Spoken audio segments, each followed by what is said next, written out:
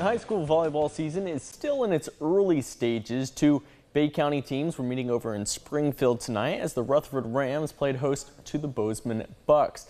The Bucks jumped out to a 2-set lead. They're looking to finish it in straight sets. The pass attack doesn't work for Isabella White the first time, but on the second attempt, she's able to connect with that opening in the Rams defense to score. Lillian Leonard now serving with a double-digit advantage. The Rams looking for the side out, but instead it's White at the net for the solo block up front.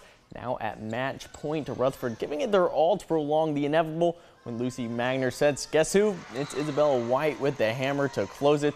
The Bucks, they roll with ease, sweeping those Rams and improving to 2-0 on the season.